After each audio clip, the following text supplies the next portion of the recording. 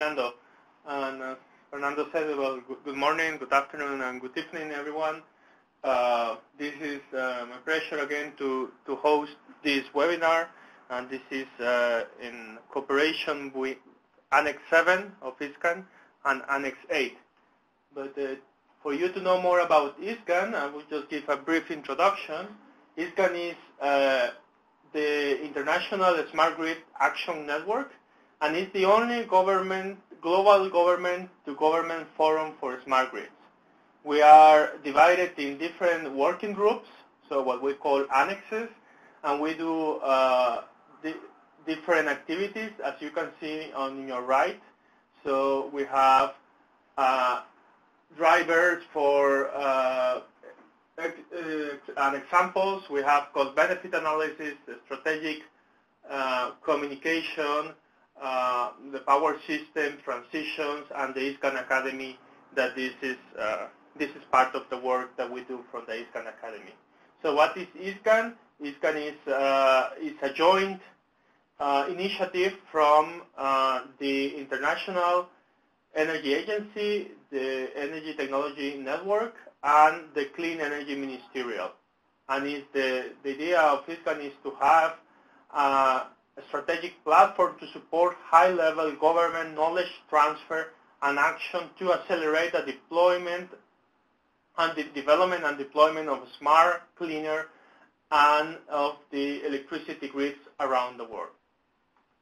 So ISCAN, currently we have 25 members, as you can see on this map, from all the different continents. So what's the value proposition of ISCAN? We have strategic partnerships, as I said before, the International Energy Agency, the Clean Energy Ministerial, the World Smart Grid Forum, the Mission Innovation Actions, and also we are aiming to have a broad international expert network.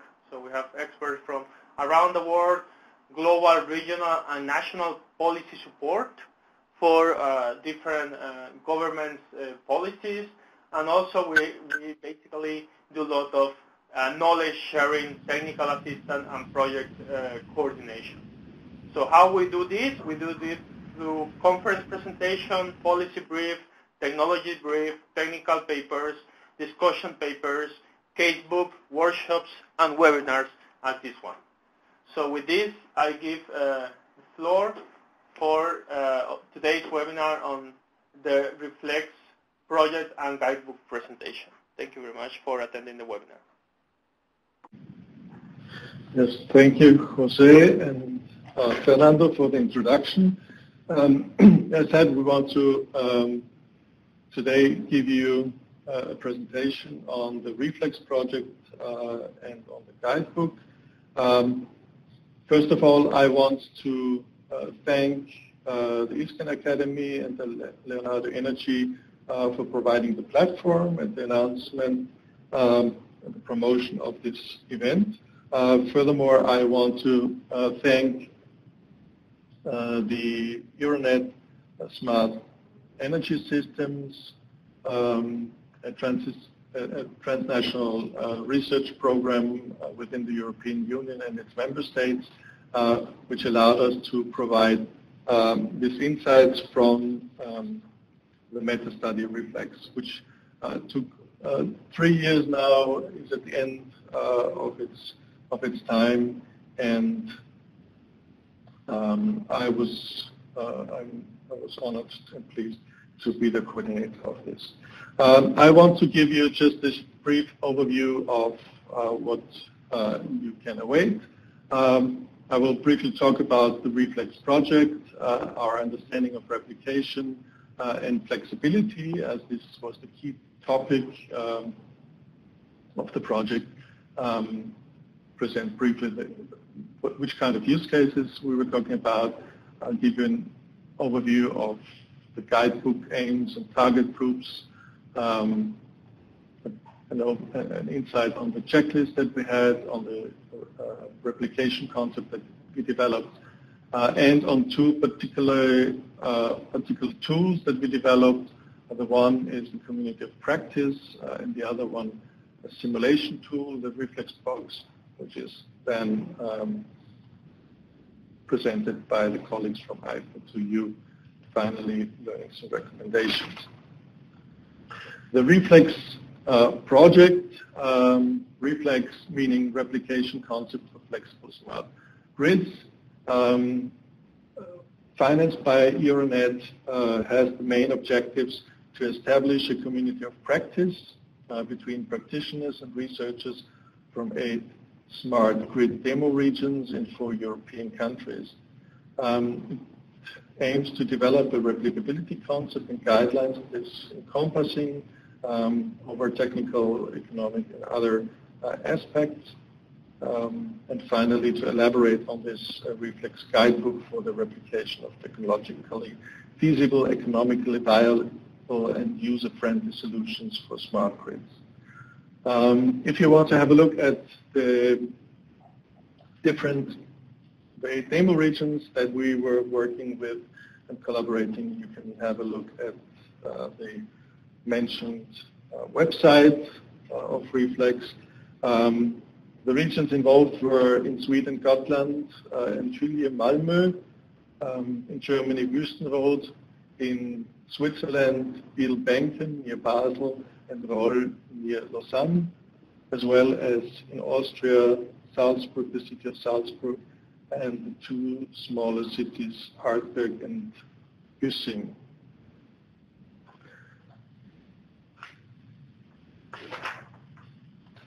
The project partners were 50 at all from technology providers, research organizations, to energy sector organizations. And here the important and interesting thing in this project for us was also that we had a combination of companies like E.ON or Salzburg Netze, which are working in an unbundled regime, but also from Switzerland, Romand Energy and IBM, who still, during the course of the project, were still not bundled, as the legal situation is differently in Switzerland. And we had 3 Stadtwerke, kind of small energy utilities, still bundled, Güssing, Stadtwerke Hartberg, and in Germany, Wüstenrot.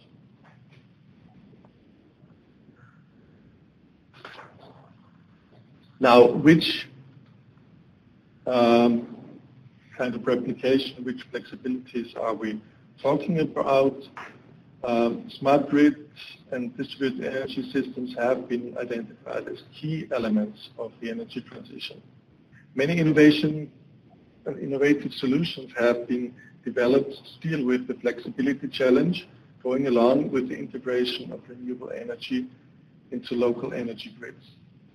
Engineers widely agreed and agree that technologies are at hand and many use cases are technically feasible, which has been demonstrated in many research and demonstration projects across Europe under optimized framework conditions.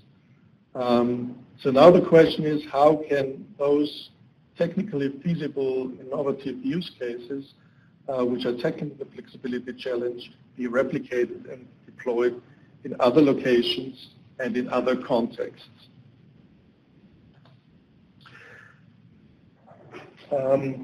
As any practitioner can tell, simply copying solutions which have been, for example, promoted through conferences and site visits will not work. In the ReFlex replicability concept, the focus is on the replication and transfer of smart grid solutions to new locations in different contexts. Our concept of replication is broad. It understands replication as targeted problem-solving attempts of learning from one experiment or innovation project and transferring the successful elements of this demonstration project to another site. And the concept comprises the different distinctions made in the current literature regarding the deployment of feasible socio-technical solutions, as we want to call it. Often the main distinction is made between different forms of transfer of functionalities, as you can see in this slide, or scaling up, so scaling within a given socio-technical concept. But also more far-reaching transfer of functionalities and or upscaling strategies in other socio-technical contexts. The transfer of functionalities in those other socio-technical contexts is considered here as adaptive replication. Here.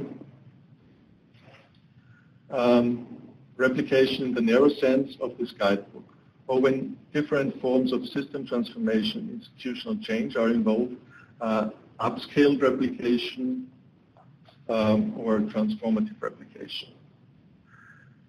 Deployment in the same socio-technical context includes different accumulation and scaling up strategies, such as the rollout of new projects, products and services, or the expansion of pilot projects, or the expansion of the system.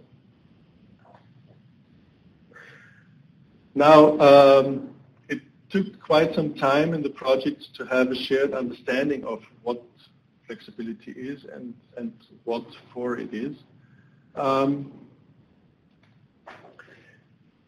We came to the conclusion that it's important to distinguish between two different kinds of flexibility. On the one side, flexibility of power, meaning the system, the electricity grid or the energy system has to be at each instant of time in any location follow certain rules regarding the quality of electricity, stability of local grids, and the availability of capacity. At the same time, there is also need for flexibility in energy logistics, the optimal use of overproduction of renewable energy sources, the temporal and seasonal shift of decarbonization in the energy system, the managing of complex flows and stocks of energy, and the just-in-time provision of electricity, so to say. So this is introducing a new term, energy logistics, which we find useful for further discussions. Now, coming to the different use cases that we were working on, we have developed 4 different use cases. They address the flexibility challenges, which either primarily deal with the flexibility of power, the availability of quality of power at any instant of time, or the flexibility in terms of energy logistics, flexibility in balancing renewable energy production and use over a specific period of time. 2 of the use cases are related to grid management involving grid operators and active consumers. That means business to client, so to say. And 2 of the use cases are referring to business energy services. I'll come to those later on as well. Now, a key tenet in the current literature, also coming from partly from parallel projects at the EU level and elsewhere, which has been could be empirically confirmed and specified in the ReFlex project. It's the importance of socio-technical context dimensions that has to be considered as preconditions, incentive, and shaping factor of the deployment processes. Those dimensions are space and geography, technical functionality and technology, institutions and regulations, social and political practices, networks and culture, and the economic dimension. In those dimensions, the following ReFlex use case components are important. Physical infrastructure and potential for local energy generation, functionalities in energy systems and the key technological components and configurations, as well as digitalization, information communication technology, etc. The organization and actor group involvement is key, as well as to have a mission model which is also going beyond economic benefits, and also important is the stakeholder constellation. The business models of private and public actors have to be considered and are important to look at when you want to replicate use cases. And particularly collaborative business models are important, as it's not about one company to make profit, but increasingly there has to be a lot of cooperation in these business models. The socio-technical context factors are the spatial and geographical environment, particularly the size of replication sites. Upscaling only makes sense in a certain dimension when we talk about replication, and climate conditions are also very important. Furthermore, the relevant technological system boundaries have to be taken into account, energy grid configuration and interoperability, for example. With respect to institutions and regulations, the EU national legislation on competition and energy market regulation is important. Unbundling was already mentioned, energy market institutions, as well as standardization. For the socio-political dimension, important are cultural norms, social practices of end users, also sometimes referred to as user behavior, as well as citizens' acceptance and trust of institutions. Finally, the economic dimension is important to consider. A culture of cooperation is important, as well as with respect to its high cost of coordination. We see that it's still possible, although costly. At the same time, apart from microeconomic factors, macroeconomic benefits for the whole economy are important. Now coming to the ReFlex Guidebook, what it provides, it shall help private and public actors and stakeholders such as municipalities, and this is new to most other projects that are dealing with this topic. Municipalities are also a target group, local grid operators, distribution system operators, as well as bundled energy utilities and energy suppliers, and their endeavor to replicate and transfer smart solutions to their local context. The publication of this book is expected in more or less 2 months. It will be a brochure. It will be also available online. And the guidebook will outline 4 typical use cases based on examples from the 8 demo sites of the ReFlex project. Yeah, both target groups already established, and new actors in the energy system, as well as municipalities, can focus on the use case they are interested in. So we will help them to find the relevant information. So the 4 ReFlex use cases will be presented in part 1 of the guidebook. The first use case is short-term voltage stabilization local electricity grid. This is based on empirical evidence from Biel-Benken, Switzerland, for load shifting and load management of the energy utility, and from Salzburg, particularly the village of Pöstendorf, for short-term local low-voltage grid stabilization. Furthermore, the demo sites of the island of Gotland, Sweden, and Roll Lausanne in Switzerland provide valuable evidence. For this, the target group are local grid operators and local grid owners. So it's also important to differentiate between the operators and the owners when looking into replication. The second use case is energy management for business parks. This is based on empirical evidence from Hartberg, Austria, for optimized use of locally generated renewable energy in a business park. The target group for this is obviously business park owners and operators, but also local grid operators collaborating with those business parks.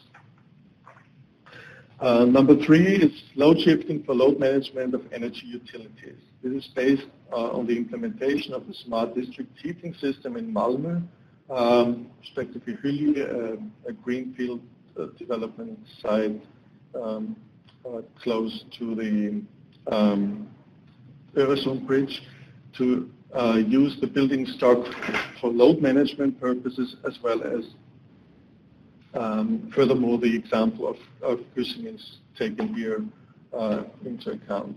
And the target group for this are municipalities, district heating system operators, public or private utilities in this respect. The property owners of houses as well were also involved there, which is quite interesting and quite a challenge, and facility managers. The fourth use case is a shared use of local low temperature resources, which is based on empirical evidence from Wüstenrot, Germany, on large community-owned low temperature collector combined with heat pumps of a newly built neighborhood. And here, particularly municipalities should be interested in this, as well as house owners, facility managers.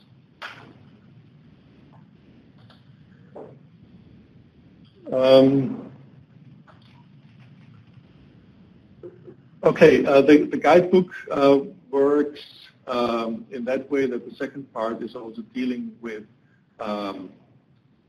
different tools, and we will come to that in short. In different phases of developing those replication projects, different tools can help to be applied. The ReFlex checklist, the ReFlex unit of practice, and the ReFlex box. For the ReFlex checklist, I will only give few indications.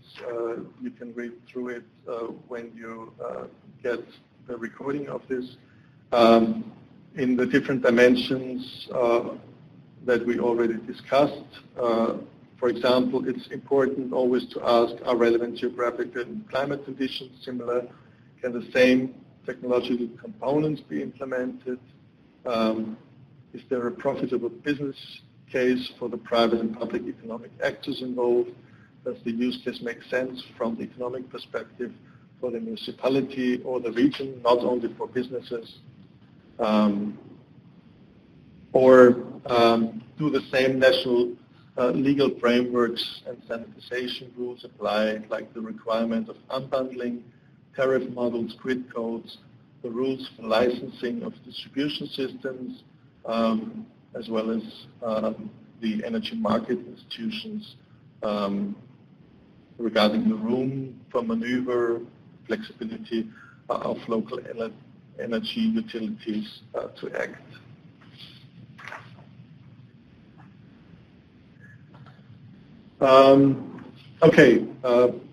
Briefly to the community of practice. The community of practice is a group of practitioners which share the same interests and challenges in specific areas. Through a moderated process of sharing information, expertise, and experiences, members learn from each other and can develop personally and professionally. To get a community going and to sustain them over time, it is crucial that participants regularly meet in order to discuss shared challenges and try to find practical solutions. So from the demo site experiences, communities of practice help to learn from failure and to generate new knowledge in order to plan, decide, and co-create based on this. Why did we choose community of practice in our project, and why we think it's important also for replication is that you don't have to make mistakes twice. If you join a community of practice, you can learn from each other and not to learn from mistakes by your own mistakes, and by that you can speed up the process of developing and implementing replication projects. As we experience failures that are not communicated broadly, so it needs an atmosphere of trust, and the communities of practice have provided this. Here just a citation of a feedback that we got from one of our project colleagues from Julia. She just sent us this message and said, I just have to say how much the ReFlex project has made an impact for me, even being only, in parentheses, knowledge sharing. It has been eye-opening and also very stimulating to work with all the smart colleagues in the project. So this was really nice for us. We had 3 intensive community of practice workshops during the time of 2 years. Okay, so now coming to the next tool that we developed, I now want to hand over to Jubei and Enrique from IFER. Please, the floor is yours. Thank you, Klaus, and also hello from my side. I'm Enrique Krimmers from IFER. I would like to present to you the ReFlex box, which is beside the, or in addition to the knowledge transfer and the community of practice, a tool that we have developed in the context of the ReFlex project to address the challenge of replication and scalability, with the background or with the idea in mind that the scalability and replicability questions increase or bring a new aspect of complexity which is added and which cannot be simply tackled by let's say classical approaches or Excel calculations in order to address or assess how flexibility will impact future energy systems. So the context of and the objectives of this tool are that we developed a tool for planning and decision makers to assess flexibility of smart grid solutions, which actually can increase the efficiency of energy systems, as Klaus has mentioned before, through different means, so allowing for higher renewable penetration, avoiding grid reinforcement, reducing emissions. To do all this in very early planning stages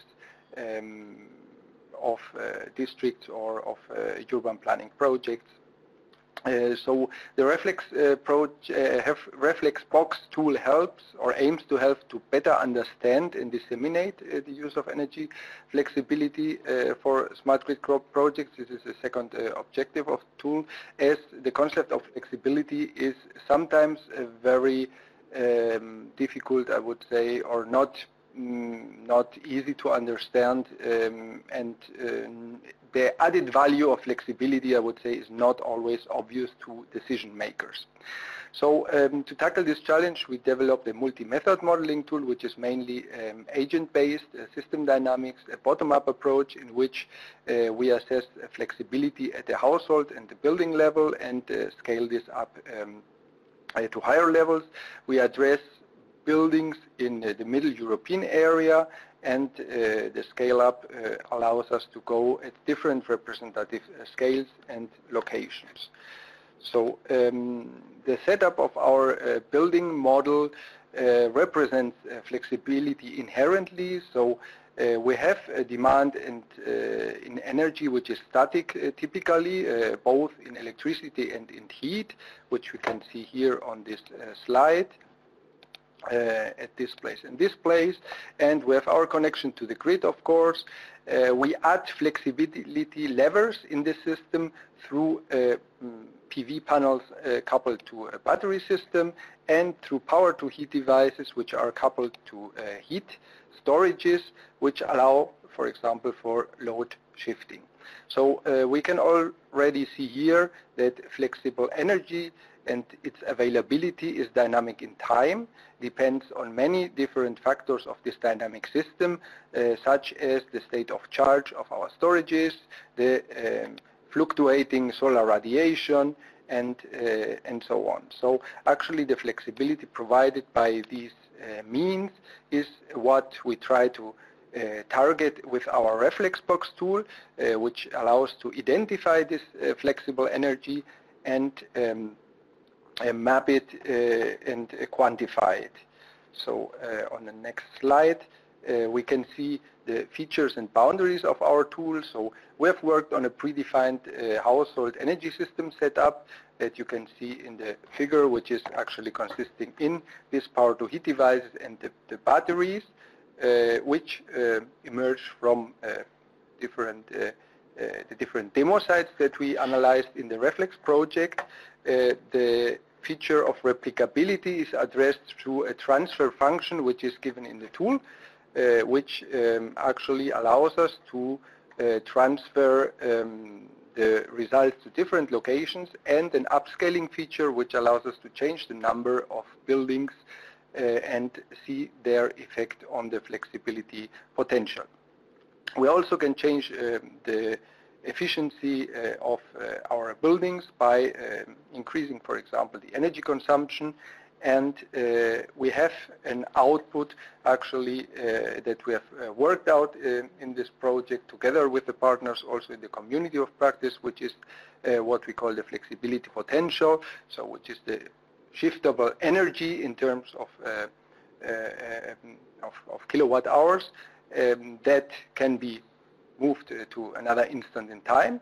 And we express this in a more technical way, which is thought for people who better understand actually the technical aspects of our system.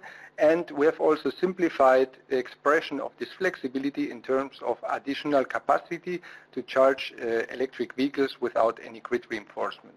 I will explain this on the next slide, because this is an analogy that helps to better understand flexibility. So in the case where we have our system without flexibility, we have a base heat and heat load like in this chart here. If we would like to add additional electric vehicles to charge, we might be going over the boundaries of our power grid.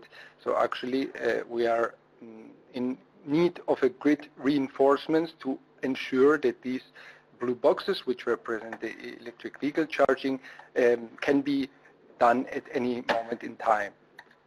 In the case of a flexible energy system where we have flexibility, we have these green boxes, which are actually our flexibility potential, which are identified by our tool, and they are the pieces of energy, let's say, the Tetris blocks that can be shifted to other moments in time. So as you see, not all of them can be shifted, only some of them, which are closely related to our flexible technologies, so to the batteries and to the heat storages. So in this case, if we would like to charge our electric vehicles, we could just move some of these green boxes to a later time and stay at the same level of maximum power that is contracted by our grid and charge 2 additional vehicles in this case. So this is actually the concept of representing flexibility in the tool, the simplified concept. And now my colleague Shubei will present a short demo of the tool, which will show the different approaches used to model this flexibility. Yes. So we will need the video from to be shown from Fernando now, please. Okay, you can click play. So now we are on the user interface of the tool. The users have options to change the climate zones where the grid is located, the building numbers from 0 to 100, energy efficiency to increase or decrease by 10%, 20%, as well as for the installations, the user could activate or deactivate the PV and battery.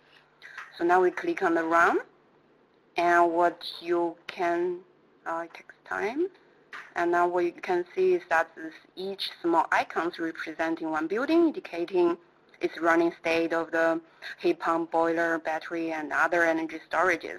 In this use case, we have 100 buildings, as you can count.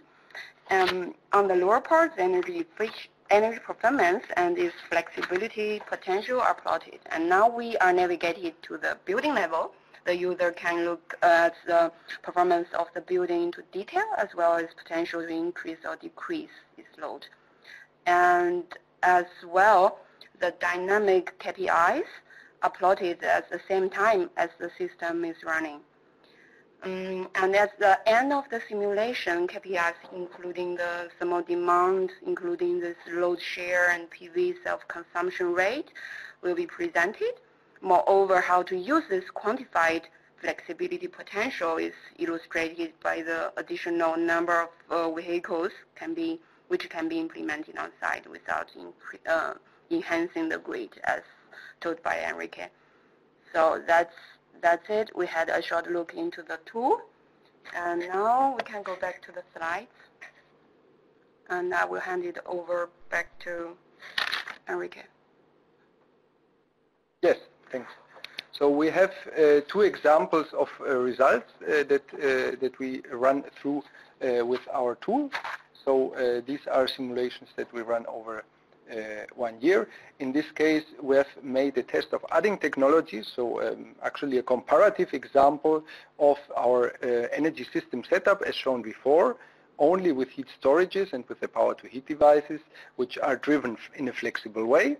And a second case in which additionally we activate flexibility from this battery and PV system. So we can see here that through adding a battery and PV system, in this case, we can double our flexibility potential from additional 31 electric vehicles that could be charged by only activating the flexibilities from the power-to-heat devices to 64 electric vehicles that can be charged without increasing the grid capacity, of course, in both cases, when adding this PV and battery system. In the lower term, of course, in the lower part of the charts, we can see the distribution of flexibility to increase and to decrease load over different hours of the year, which is quite largely increased by the addition of batteries. And this flexibility, of course, can also be used for different means. So, for example, to integrate fluctuating wind power in the system, or to provide system services, and so on. So this is just the example that we wanted to show with electric vehicles, which is the simplified representation of flexibility for decision makers, as well as, I'm not sure if the screen is still online because we just, okay, we're back again. So this is the case of adding some technologies. We have this more technical flexibility potential. In the second case, we wanted to show the concept of replication throughout different locations in Europe. So we can see our reference site, which is in Biel in Switzerland, which we saw before already with power-to-heat and battery devices.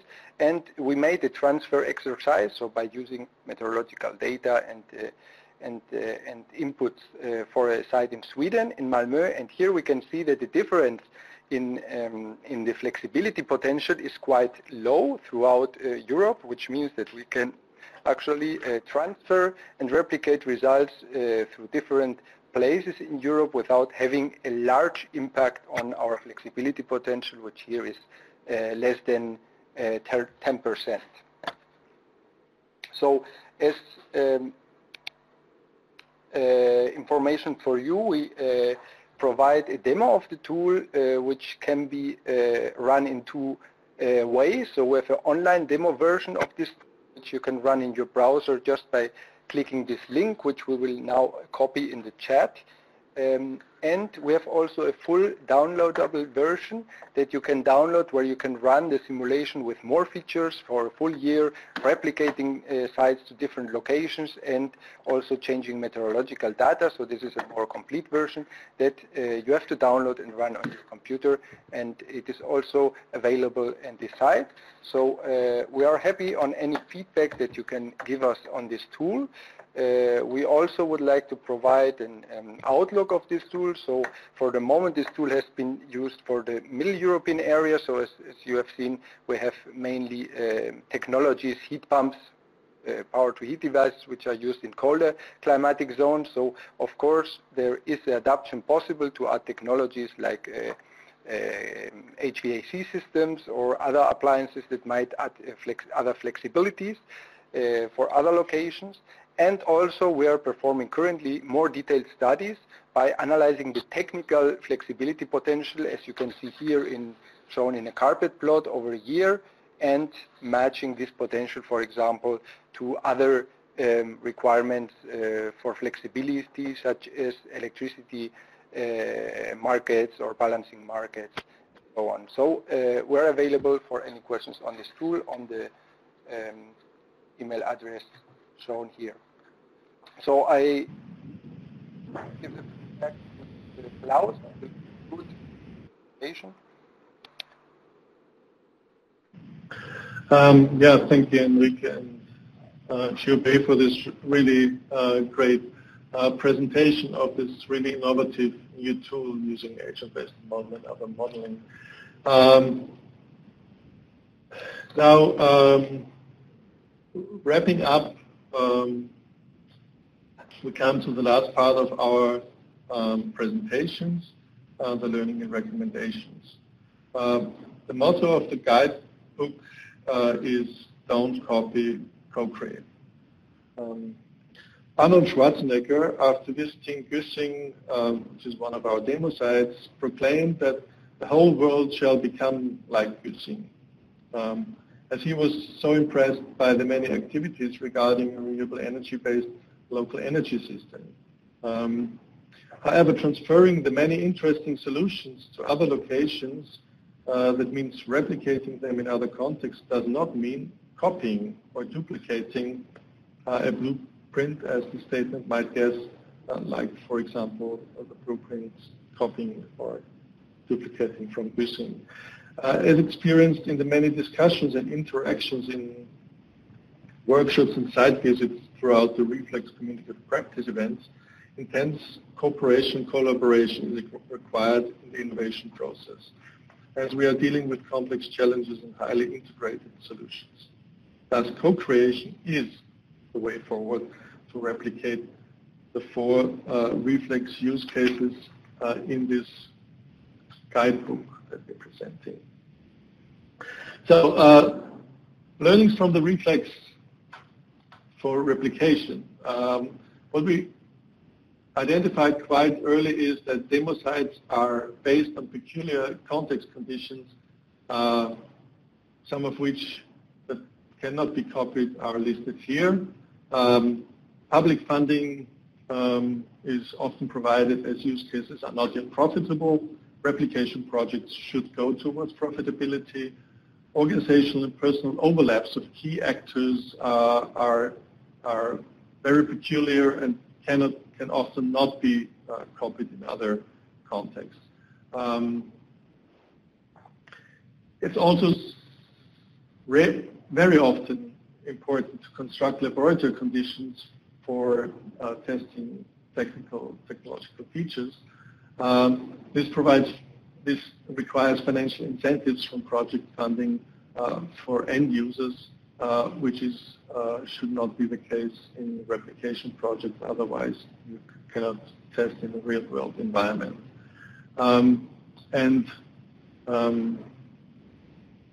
Very often, or normally, the involved end users are highly motivated, interested, and educated, which you hardly find in the replication case.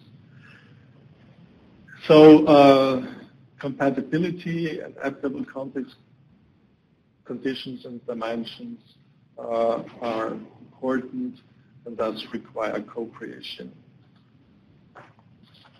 The success factors for flexibility solutions that we have identified are shared visions and what we call mission models, so that mission models meaning that instead of business models where it's about who pays, normally the customer, the question is who benefits, and this need not be only the businesses, it can also be other stakeholders and actors. Learning from and with practitioners in community of practice really helped a lot. Also in our case, the co-creation and unconventional cooperation is important and needed. It should be looked at overlapping networks. There has to be an interaction between policy, economy, research.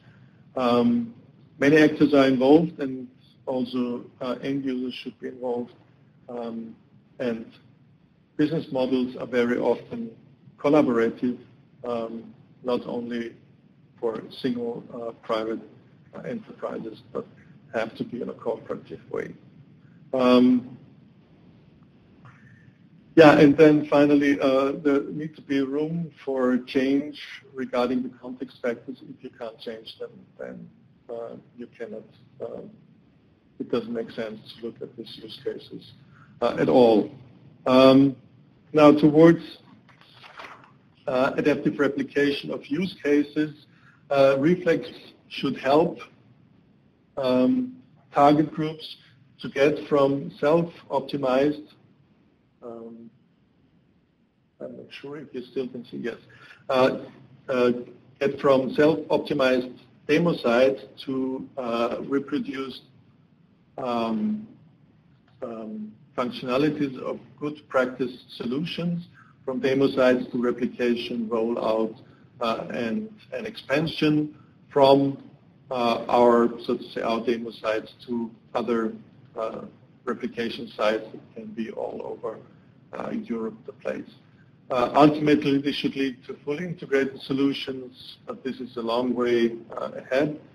The final recommendation now is, which is not in the guidebook for the guidebook target groups, but for policymakers, are to establish regulatory sandboxes. A first step is taken already in the set plan activities, which are preparing implementation in order for a new replication that requires them to be implemented as new policy instruments. Secondly, face-to-face intensive community of practice formats should be supported as much as possible. As the experiences with ReFlex showed, the critical mass for such communities of practice is beyond a demo site. It becomes even more fruitful for practitioners when there is a focus on concrete hardware, software, or institutional aspects, which could be dealt with as a part of the knowledge community activities of Euronet, smart energy systems, where you have a higher critical mass of practitioners that can share the knowledge. Last but not least, transdisciplinary research and practitioners from several actor groups should be working hand in hand for innovation in a co-creation process. For this, research and innovation program and calls needs to be made ready, providing room and resources for intensive interaction between engineers on one side and researchers from social science and humanities, as well as practitioners. So this summed up our findings, and I want to thank all listeners, the audience, for your participation, and looking forward to your questions.